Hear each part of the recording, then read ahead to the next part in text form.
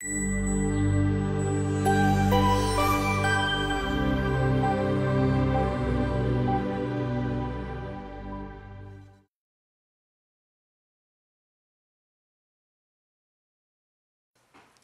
morning. Thank you for giving me this opportunity to talk here. I'm going to talk about climate change and its impacts on water resource of a river basin. I wish to acknowledge my former student Anandi and colleagues Dr. Srinivas and Dr. Nanjundaya. So I'll be basically focusing on one particular case study where we try to look at climate change impact in terms of all the variables that will influence the hydrology of a river basin, and then try to use them in a conceptual hydrologic model and see how the stream flow projections are being made into the future for various projected climate change scenarios. I think I don't have to go through all these details about climate change scenarios. You're all very much aware of it. So I try to look at some of these scenarios in specific, and most important is when you have a scenario like this, to get the climate variable information corresponding to that scenario, we generally go for GCMs.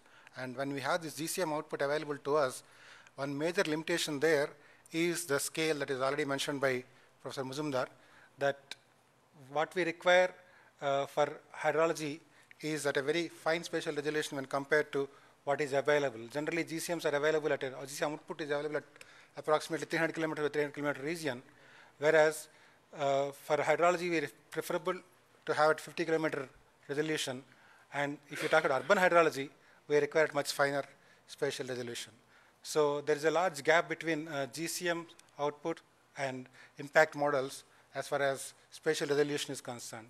We try to bridge this gap by talking about some kind of downscaling mechanism.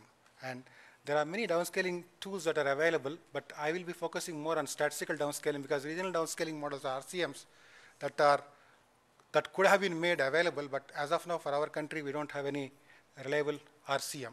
So we'll be focusing more on statistical downscaling. That means basically we try to develop some kind of transfer function between the climate variable that is available at coarser resolution to get the information at a river basin scale. So among the more transfer function approaches that are available that are listed by Professor Muzumdar also, one of the ones that we used here is support vector machine tool, which is pretty elegant and good in representing the nonlinear relationships in a reasonably confident manner. So here what we did is we tried to identify, and you already are aware that GCMs are not really doing well as far as precipitation is concerned. So what we try to look at is when we want to talk about precipitation in a river basin scale, we look at the causative variables that will create precipitation or that are responsible for precipitation, and look at those variables and use them as predictors as far as our rainfall is concerned. So that's the way we try to identify, and to do that we rely heavily on statistical relations in terms of correlation coefficients and try to identify a bunch of predictors which are useful to talk about precipitation in a river basin scale. So what we are using, actually downscaling, we are getting the precipitation, but we are not really using precipitation alone from the GCMs. We are using many causative variables. So just to give you a list, I will show you what are the variables that we have used as far as precipitation is concerned, or for any other variable for that matter. But I will just demonstrate this with the help of a case study. We did this for Malaprabha Basin within Krishna River Basin, and Malaprabha Basin is completely located in Karnataka. And it's about 2,564 square kilometers.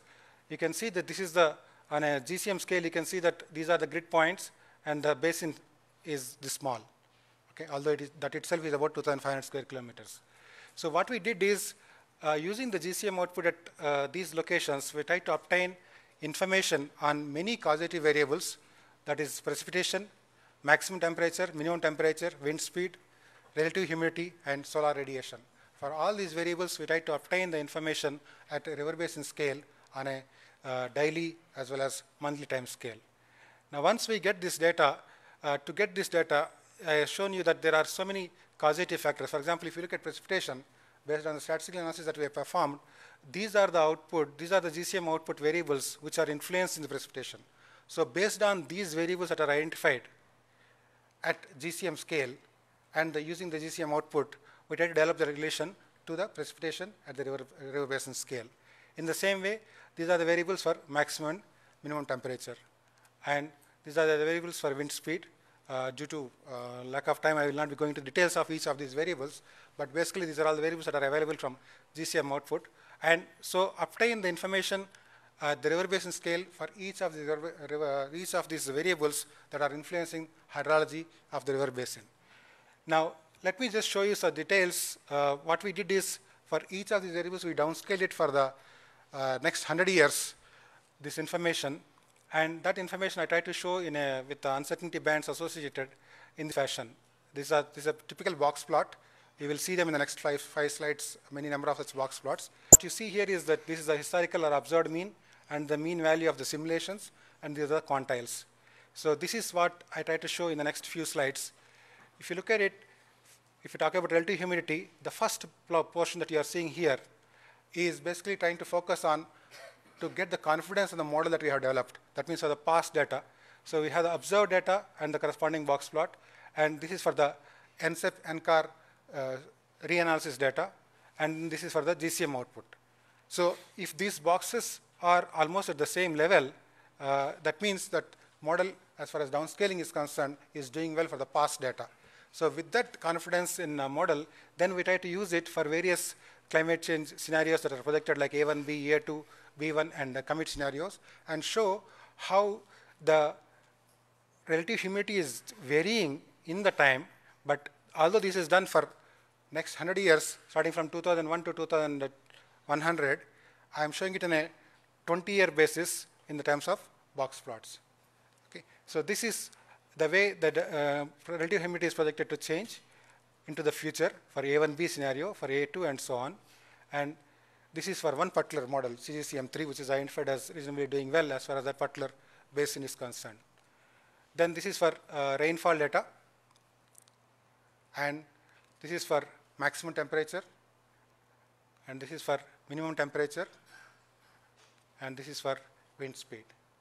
Now, all these variables are required for our hydrologic model to run at a daily time scale or at a finer time scale and get the output. But this alone is not sufficient as far as a hydrologic model is concerned, because in addition to this information that we are getting, which we have now projected into the next 100 years, we also require the information about to model in a good hydrologic model. So what we require is some information about unused land cover from remote sensing and the drainage pattern from GIS and digital elevation model, and then put them into a good hydrologic model.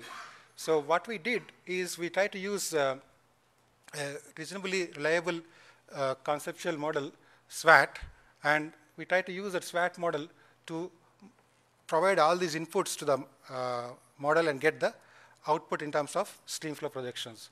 So what we did here is that, the information from digital elevation model for drainage pattern, the hydrography, and whatever the information that is generated in terms of rainfall, relative humidity, wind speed, etc., are all made available into the SWAT model. And this AV actually stands for RPU, which is a GIS software.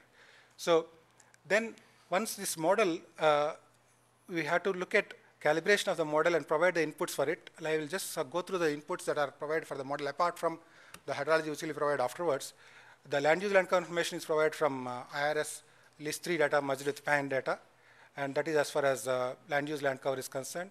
And soil type information is provided again from remote sensing, as well as collaborated with NVSS and LUP Nagpur maps. Then as far as drainage pattern detection is concerned, we used digital elevation model data from SRTM, Shuttle Radar Topography Mission, and from that we obtained the elevation data for the entire basin. And using this elevation data, we obtained the drainage pattern. And once we obtain the drainage pattern, we can also obtain the pore points, or the different places where the flow will come and join here, and from here the flow has to be routed and things of that kind. And for that we identify the pore points, and then based on that we try to divide this basin into number of smaller sub-basins, which are in SWAT called as hydrologic response units. And yeah, so once we have this HRUs defined, then we can try to model the rainfall through this basin and get the runoff.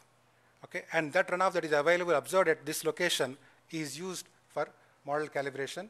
And once the model is calibrated reasonably well with all the parameter modifications, etc., then we are reasonably sure that the SWAT model is ready for use as far as this particular basin is concerned. So then we use this with the projections that are made as far as the hydraulic variables are concerned, and then we obtain the future stream flows for various scenarios, and that's projected here. So this is again for the past data, and for each of the scenarios that are mentioned, all the hydraulic variables, the 6 variables that I have shown you, which are obtained by downscaling from GCM output, are fed into the SWAT model, and the stream flow projections are made here. Actually, you can see as far as this particular basin is concerned, stream flows are projected to increase, which is reasonably a good story as far as that particular basin management is concerned. So this is what we can do as far as impact assessment is concerned in terms of river basin water resource assessment. Once we have this data available with us, then as Professor Muzumdar has mentioned, we can as well use this for developing or modifying the reservoir operation rule curves for modeling. As a matter of fact, whatever I have shown here, the stream flow projections are, these stream flows are going into one dam as a reservoir inflows. So that way we can talk about reservoir operation itself. So that's it. Thank you.